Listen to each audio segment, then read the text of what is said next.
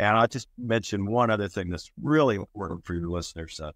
Not only are these $6 trillion of public pension assets not regulated by federal law, not regulated under state law, they're overseen by, these funds are overseen by boards that are laymen. These are not professional fiduciaries. They do not have any real training. They're predominantly school teachers, firefighters, police, and other government workers, sanitation workers in Atlanta, for example. There is no professional oversight of these public pensions. If the money's squandered, it ultimately comes out of taxpayers' pocket. Well, my name is Mike Maselli, and this is The Energy Show with REI Energy, where we're energizing your investments and maximizing your tax deductions. Today, we're going to be talking about oil and pensions, and you're going to discover how public pensions adopted ESG guidelines, oftentimes to the neglect of investors, and how pensions are fighting back. My guest today is Ted Siedle. Ted is nationally recognized as an authority on investment management, pensions, and security matters. Great to have you on the show today, Ted. Well, thanks for inviting me. Yeah, so there's been a lot of news. I mean, a lot of out in the news talking about ESG, and a lot of these public pension funds, now have basically incorporated those types of investments in a lot of their funds. And I guess my biggest, what I wanted to really try to find out is, is this good for the investor or the person that invests money into these pension plans? Well, let me start by giving you the high-level view of public pensions in the United States. And by the way, I wrote this book with Robert Kiyosaki, who stole my pension. It's about primarily public pensions, also deals with corporate pensions. But the thing to realize there's about $6 trillion in state, county, city pension funds. So these are pension funds that have been set up to provide retirement security for government, state and local government workers. Of course, we're all stakeholders in these pensions because we all, as taxpayers, pay into them. Not only do the workers pay into them, and the employers pay, taxpayers pay in well. So this $6 trillion is largely unregulated. Many of your listeners have probably heard of ERISA, which is the comprehensive federal law that applies to corporate pensions. There's a huge loophole in ERISA. State and local pensions are not subject. They are not subject to any comprehensive federal law. Likewise, they're not subject to any comprehensive state or local law. So many of the questions that come up with regard to public pensions, there is no answer in law. Many questions that come up for corporate pensions under ERISA, they are very clear in. But in public funds, there are none. There is no comprehensive law. There's a patchwork quilt of regulations in every state, every county, but they don't answer many of the most fundamental questions. And I'll just mention one other thing that's really important for your listeners.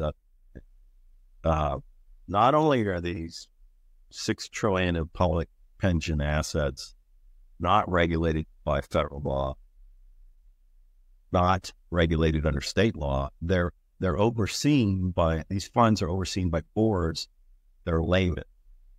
These are not professional fiduciaries. They do not have any real training. They're predominantly school teachers, firefighters, police, and other government workers, sanitation workers in Atlanta, for example.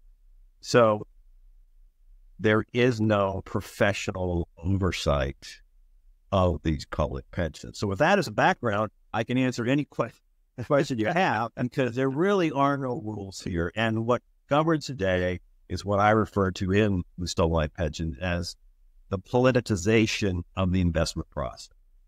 If you go into any city, state, county pension fund, first of all public pension funds are supposed to be transparent. They're all supposed to be governed by state public records laws. You, me, anybody who wants to know how your state pension fund is investing its money, theoretically, under state law, has a right to know how public monies are being spent. Public monies, public scrutiny, supposed to come hand in hand. But these pensions have become so adept at evading public records laws, you really can't see. So the decisions on how these pensions are invested, the Florida pension has all kinds of garbage.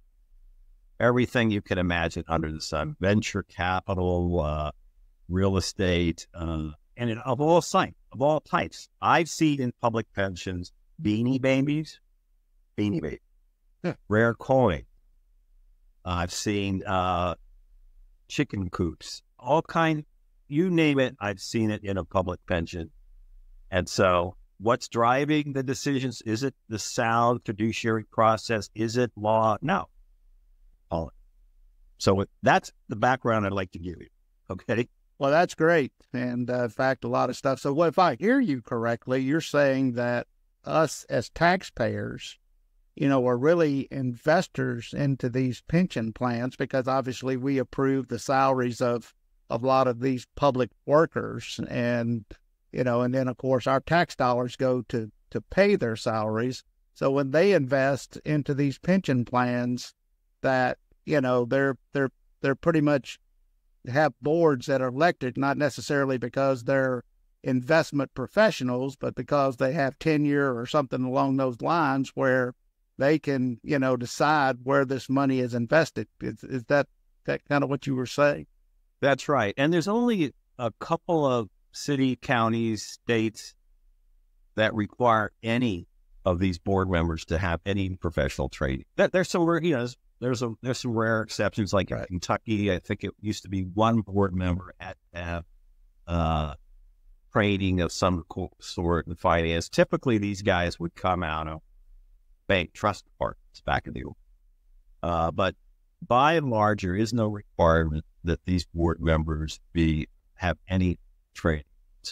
And yes, we are all what we call stakeholders of these pensions. We are contributing to them as the workers are and as the employers are, all stakeholders in these funds. And so if they're mismanaged, if the money's squandered, it ultimately comes out of taxpayers' pocket.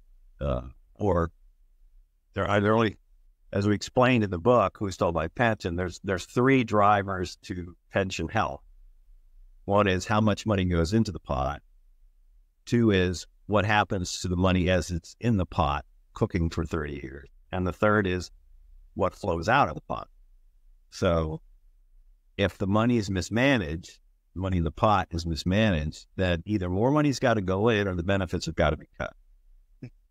And then you're kind of at a point of where you have government bailout, right? I mean, because obviously if these public workers lose their pension, if it's not managed correctly, then of course, we the taxpayers end up footing the bill for that. So we all should care about it, right? Absolutely. Happens.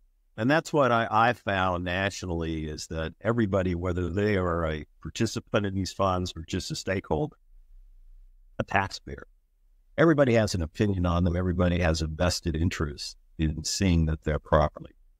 Absolutely. So I was at a conference and they had a speaker there from CalPERS, which is the California Teachers Union. And this is at a time, when all of this environmental, social governance was starting to take off. And of course, one of the things she said was that, that CalPERS had made an election that they would no longer invest in fossil fuels, that they were only going to invest in green energy. Well, more recently, we've seen a lot of these green energy companies that were basically subsidized by the government. A lot of them are now in financial trouble. And of course, a lot of this pension money has been invested. I don't know if it's, good, bad, or indifferent, but, they've made decisions to invest in a lot of this green energy. And so if that ends up going sideways, I mean, obviously, maybe the funds are so large, people won't realize it, but, there's some companies that are in serious financial trouble. So what does that do? I mean, someone like yourself, I know you've been involved in a lot of lawsuits and stuff with pensions and taking them to court and stuff in the past. And so does that give these investors, these pension investors, grounds to stand on? Well, again, whether it's green energy or economically targeted investment, some pension funds have built football stadiums, use pension money to build a football stadium, a convention center, like I said, Beanie Babies, rare coins, all kinds of crazy venture capital deals. Somebody comes to town and says, look, we're going to build a bourbon factory in the middle of the desert, and it'll stimulate economic development. Where are we going to get the money? Hey, let's go to the city pension. And that's what they do. So it's one thing is a green energy deal a good deal or not? I don't know. But I can tell you that the process that these funds follow is largely driven by politics. So even if you said you're only going to invest in whatever company, I've seen this, companies based in Cincinnati. Cincinnati Pension Fund, you're only going to invest in companies based in Cincinnati. Well, is the pension going to invest in the best companies in Cincinnati? I wouldn't be too sure. Maybe the companies in Cincinnati that have the best political influence, okay, but not necessarily the best company. So that's a danger across the board. Whether it's ESG or ETI is economically targeted investing, like football stadiums, convention centers in your city. Some pensions have said, we're going to give priority to deals that'll stimulate the local economy. Invariably, they turn out to be losers. Do they have a lot of lobbyists, obviously, that lobby the government as well? Oh, absolutely. Absolutely. The governor, the mayor, you name it. I had one pension, this was 20 years ago, which was Nashville. I was hired by that city to go through it.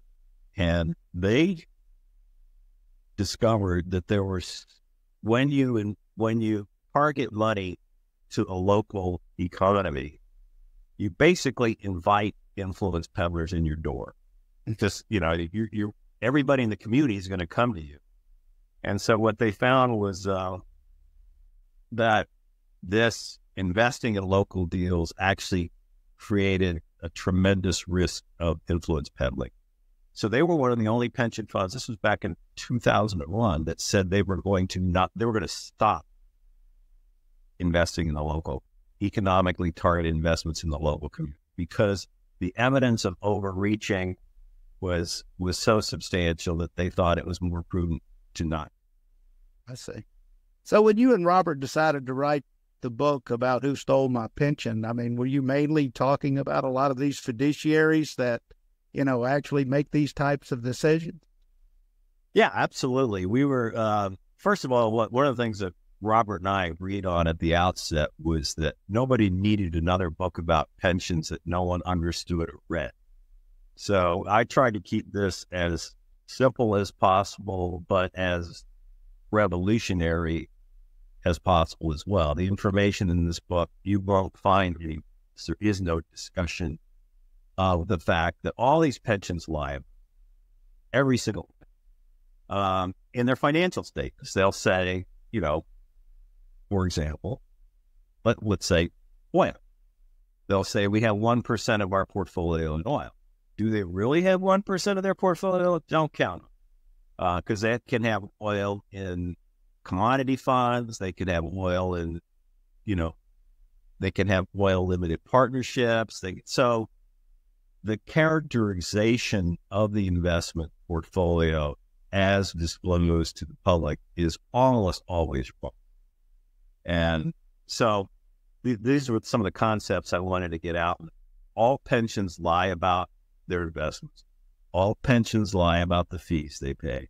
All pensions lie about their performers. All of them, 100%. In my 40 years of doing this work, I've never found one that didn't rig It's, Oh, yeah, I mean, they use investment benchmark and, which they create to judge themselves. It's never a straightforward benchmark like the S&P 500. I often tell the joke, what do you call a benchmark you don't beat? Answer is your old benchmark. Okay. So these are some of the concepts we wanted to get across to people, is that it's very difficult to pick any issue you want. China. If you want to find out how much the state of Florida, which is one of the largest pension funds in the country, or CalPERS, has invested in China, good luck, because you can't. Even the people running the pension themselves aren't savvy enough to know, because it can be hidden in all kinds of portfolios, directly and indirectly. So it's very difficult for the public to know, and there's so much secrecy involved in these deals that what I found is the purpose of public scrutiny is to determine whether the people running the pension know what they're doing. But since you don't have public scrutiny, what I found is the people who are running the pension don't know they're not getting the documents either. You know, they will lie to you about their performance, whatever, but do they really know what their performance is? Probably not. So there's that double whammy of secrecy. Secrecy, Wall Street is managing this money, these funds, in a manner that's not made public, and in a manner that they keep these state pension funds, who are often regarded by Wall Street as the quote-unquote dumbest investors in the room. They keep them in the dark too. so if you're a investor or a taxpayer, I mean, what you're saying is you really can't find out where your money's being invested. And I guess another question I have, are these board members, are they elected for life, or are they basically elected every several years? I mean, what is the criteria for a lot of these people that run these funds? Most of them are elected for a period of like 4 years. Some are appointed by, like, for example, in a given city, the mayor will be allowed to either have one or two seats on the pension board, or designate someone as his designee, because he's got other things to do. So those people, that would be whatever, subject to their appointment by the mayor. But typically these people are on these boards, I think typically 2 to 4 years, and there are elections, and it's used to be these elections were, incredibly boring. Nobody cared. Nowadays, I've seen elections where unions like the NEA, National Education System, has spent hundreds of thousands of dollars to get one of their union people on the pension board. A non-paid position. Why is it important to have that union member on the board? Politics, and they're willing to spend hundreds of thousands of dollars of teacher membership dues to get their board members on this board. That didn't used to be the case 20, but that is the case.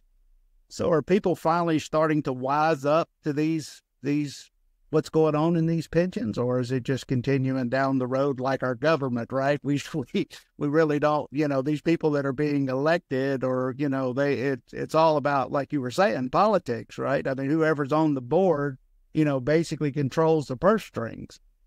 Yeah, and control perception of reality too. Right. These funds will live in a altered reality where I've never in my 40 years of doing this work met a pension that claimed it wasn't in a top performer. It's like the Lake Wobegon things. There are no average kids here. They're all gifted. And the secrecy has gotten a lot more profound. I mean, in the last 5-10 years, there was a time 20 years ago where you could go into any of these pensions and ask to see all their investment. So you could request it, and you'd get them all. And they'd be pretty boring. They'd be a contract with Fidelity to manage a large cap equity portfolio. The fee would be whatever, 50 basis points. That's about all the contract would say. It was, I wrote those contracts back in the day when I was a lawyer for large investment firms. Very boring stuff. But then as things got more esoteric, secrecy crept in. So it is harder than ever today. And you will see on the state level here in Florida, Governor DeSantis has really worked hard to eviscerate state public records laws, whether it's records regarding his travel or whether it's pension records. So public scrutiny has gotten a lot worse in the last 10 years. So the public is, I guess you'd say the public is aware of some of these issues like ESG or whatever, but does the public or even the politicians who are driving this debate, is any more knowledge getting out to the public? I don't think so. It's pretty much under airlock. Airtight. You really can't get this information. I'm suing this Ohio Teachers Pension Fund on behalf of school teachers. 30,000 school teachers hired me to investigate their pension fund because they weren't allowed to see how their money. I did a public records request 2 years ago that is supposed to go to the Supreme Court of Ohio any day now. I'm still waiting. And this is just for basic prospectuses and other investment documents that are, fundamental for public to see. Any regulator, I used to be at the SEC, any regulator will tell you, read the prospectus before you invest, right? Right. What if you're not allowed to see them? What if your retirement savings is in these deals and you, school teacher, 83 years old, aren't allowed to see the prospectus? That's the current state of affairs. And so, no, the public is really not aware of these issues. From time to time, one of these funds will announce a major mistake. There'll be a flare-up, a controversy. But really, the big picture of what's going on here hasn't improved at all. Wow. Sounds like the federal government, right? I mean, as far as that, you got to pass it before you can read it. Yeah. You got to invest in it before you can read the prospectus. Well, it's very difficult because there are, like here in Florida, there are hundreds of city pension funds in the state of Florida. Hundreds. Yeah. And I'm talking maybe 600. I don't know how many. Those are just the little ones. Then you got the mega ones, the state ones. So if you're living in the city of Boca Raton, where I live, do you have any idea, how many pension funds there are in the city? I'm pretty sure there's a police and fire pension fund, probably a general employees pension. Who's on those boards? I'm the leading national expert. No one's ever asked me to sit on those boards. Why is that? Yeah. It doesn't pay money. Why is it nobody wants me to be on those boards? I've literally written a book.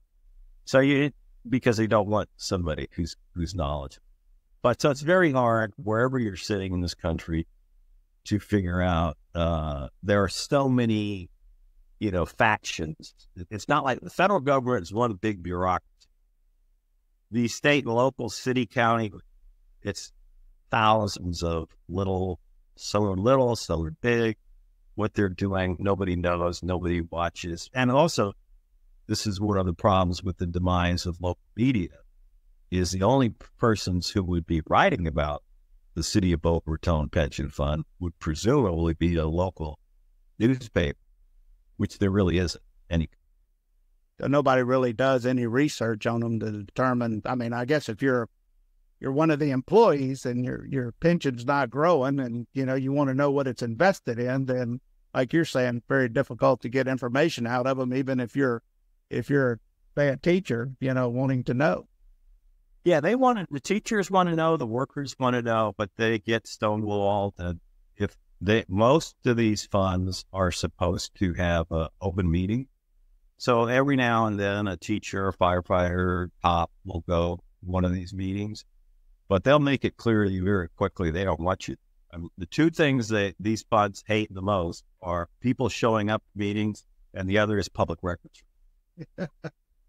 So they're lucky if you're trying to, and you're quite right. The people, these retirees want to know how their retirement savings are being invested, and they are aware that on average, these funds are like maybe 65% funded, which means they don't have the money because it's been squandered. So that people know that participants in these funds know they're in trouble and they are seeking information, but they're just not able to get it. Even I, as an expert and as a lawyer, I can't get it. Now, without suing for years. What? If you're an employee, are you required to invest in these pension funds? Sure, yeah. So you're required to invest your money there. Yeah, pretty much. Yeah. And your employer's putting money in it, the taxpayers are putting money into it. And but you don't know how your money's being invested. That's the danger. That's amazing. I didn't realize that it's kind of like Social Security or something, right? I mean, you're basically required to put money in every month, and we know it's not funded, and but as long as people continue to come in and work there, they're hoping to stay ahead of the curve without shedding any light on it. Yeah, and by the way, many of these state workers don't have Social Security. Wow, this is it. Oh, this is it, huh? Yeah, like in Ohio, the school teachers, they don't have Social Security. So this is the one, retirement plan they have, and they know that it's being mismanaged. In Ohio, they cut the benefits to workers. They eliminated the cost of living adjustments. So they are forced into this fund. They don't participate in Social Security. Their benefits are being cut, but the fund refuses to tell them where the money's going and how it's invested. So it's a. Have any of these funds ever filed bankruptcy?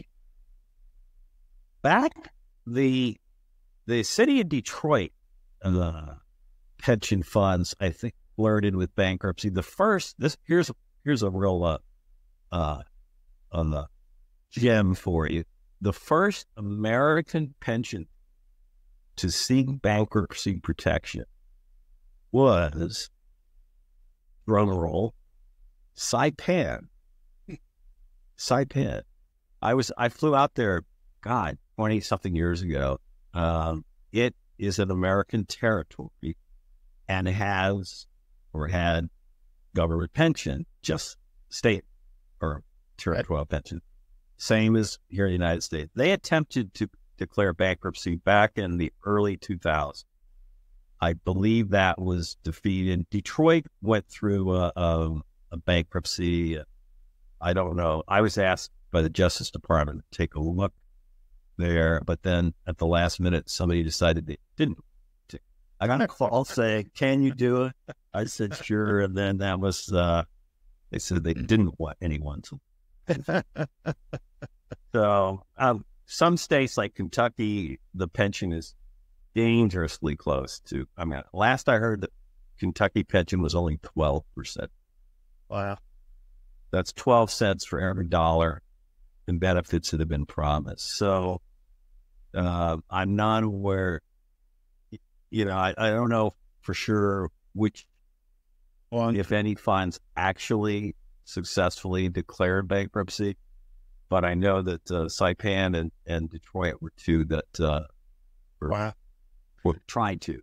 Yeah, it's not a laughing matter, obviously, with, a lot of people's livelihood on the line, and especially when they, work for these pensions for their whole lives and, expect to be taken care of. And then all of a sudden you come to the realization that your money's been squandered, and, and a lot of these so-called, political moves. I'm not saying that it's all ESG. I'm sure there's bad investments in any type of investment that you can have, but a lot of these, like BlackRock, this huge, fund. I mean, they've got a governance now where they, want to invest so much in ESG to try to promote green energy. And I mean, I believe we need all forms of energy. Obviously, we need wind, we need solar, we need oil and gas, but a lot of these investments, they seem to make them just on a political whim versus, actually doing research about it. Well, most of what these funds, let me emphasize, most of how these funds invest is driven by politics. I call it the politicization of the investment, which means that investment decisions aren't based by merit, based by performance, not based on results. They're based on who you know. And what are the politics behind this? Well, I introduced this concept in the book, gross malpractice generally practiced. That's what these funds do. Their standard operating procedure, all these, is to make decisions based upon, who likes this investment. And so whether it's ESG or China, whatever the search that they're looking for, you can be pretty sure that the best and the brightest are not being chosen. It's the best, it's the best connected, and with the exception of things like an index fund, which is pretty hard to screw up. But most of these investments are being driven by politics. And when a lot of these politicians, when they go out and they say, let's defund the police and all that, they push these agendas, and basically it's caused a lot of police to get out of the profession that they're in. I mean, do they still get paid by the pensions, or if they decide to leave, is their pension taken away from them? How does that work? Well, there's vesting periods. You have to work a certain number of years that's the difference between a pension and 401k. 401k, it's portable. When you leave, if you leave your employer after 5 years, you take that money with you. Right. And a pension, you may work there for 5 years and leave with no pension benefit at all. But if you're there for 20 years or 30 years, then you have this defined benefit. You get this pension. So it all depends. That's often been the discussion over the years of, are pensions better or 401ks better? Well, 401ks are better if you're not staying at a job very long, but if you intend to spend your entire career as a police officer or a school teacher, then the pension would be a better bet. But so it all depends on how long they've been. But one of the things I would mention to your listener is that there are stories of some of these pensions that are really pretty outrageous. But those are by far the minority. These pension benefits typically are comparable to Social Security. What, $30,000 a year, $40,000 a year. There are bizarre exceptions of the entire fire chief that's getting $250,000, but that is A, an abuse, and B, very rare. I wouldn't defend that situation. I wouldn't take one breath to defend that. But if you look at the average is roughly comparable to Social Security, and again, many of these people don't get Social. Well, Ted, it was great having you on the show today. Can you tell our listeners how to get your book? Yeah, well, it's on Amazon. I would encourage you to get this book. I wrote with Robert is about how pensions are being looted by politicians in Wall Street. Then I also wrote this book, How to Steal a Lot of Money Legally, which actually breaks down the devices that are used by Wall Street, and it is all true documents gotten from SEC filings and investigations I've done. So the two books will give you a pretty good idea of what's going on at pensions around this country. There's some pretty interesting stories in those books. Oh yeah, there's some of the crazy stuff I know. I am one. I have a lot of fun in this book about how one guy I was investigating had his picture on Facebook in front of a private jet. Here's my jet. Of course, it wasn't. Yeah, so I talk about how to create a fake resume, how to create a fake Facebook profile. All these, they're all kind of fun, but they're based on true people I've investigated. And it's pretty, go to a Ferrari dealer, sit in the car, take a picture, post it on Facebook. This is you, right? And these are the kind of things we see when you go into pensions and the investing world generally. Wow. I'm going to have to get a copy of that and read it. I think that's pretty interesting. All available on Amazon. You can get it. All right. Well, again, thank you very much, Ted. I'd like to have you back in the future. Love to do it. Thanks again for thinking of me. Okay. Thanks, Ted. I appreciate it. You've been listening to The Energy Show with REI Energy. Energize your investments and maximize your tax deductions. To learn more, go to reienergy.com.